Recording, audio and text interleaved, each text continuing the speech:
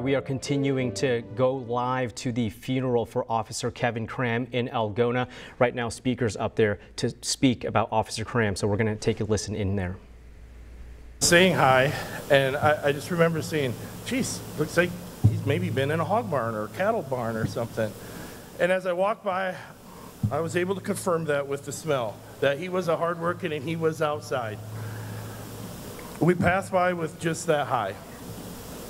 I grew up on a farm, so I didn't think much of it. Kevin didn't care much about his looks. He cared about a life of service. That was instilled into him. His father has been on EMS most of his life. Kevin's wife, brother in law enforcement. Service to communities is just what they do. In these past few days, telling stories and hearing stories, almost every story about Kevin was talking about him always giving. He always gave and barely ever receiving anything. That's who Kevin Cram was, a great man. There is a saying that what defines a person.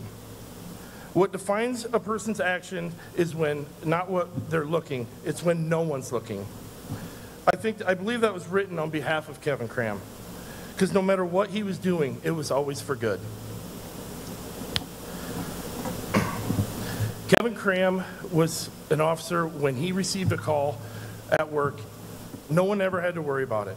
You knew he was going to handle that with compassion, and he was going to handle it with professionalism every time. He took so much pride in his work. He was always there to help the next officer.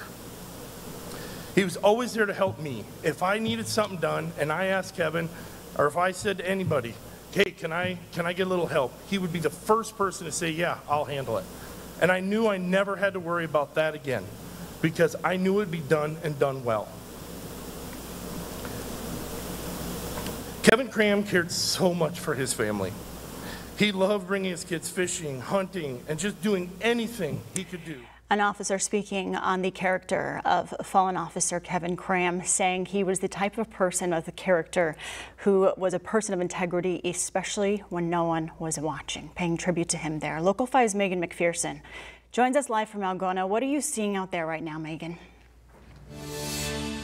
Hey, Samantha, as Larissa mentioned earlier in the show, we are seeing hundreds and hundreds of people come out here to Algona today. That, of course, doesn't even include the residents and people across the state of Iowa who have come here today. Estimates of 800 to 1,000 law enforcement officials from across the state coming to pay their respects to this officer. Now, earlier this morning, the media heard from Algona Police Chief Bo Miller. He gave a short statement to the media about who Kevin was, and he also thanked the community and the media for giving coverage to this event and for coming to this community to pay their respects to Kevin. We're going to listen to him hear what he had to say to us earlier this morning. Kevin Cram lived the life of being a hero, and he died one. Kevin loved his family, and he served the citizens of Algona with integrity, honor, and loyalty. Now, looking ahead, after the funeral service concludes this morning, there will be a procession starting here in Algona and going to the Corwith Cemetery. Corwith is about 30 minutes away from here, and that was Officer Kevin Cram's hometown.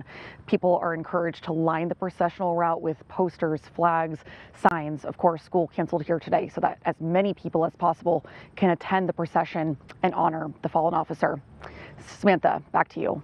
Megan, thank you. And again, that was the police chief speaking on the character of fallen officer Kevin Cram, saying he was someone who was always reliable no matter the situation. Our crews will remain in Algona throughout the day.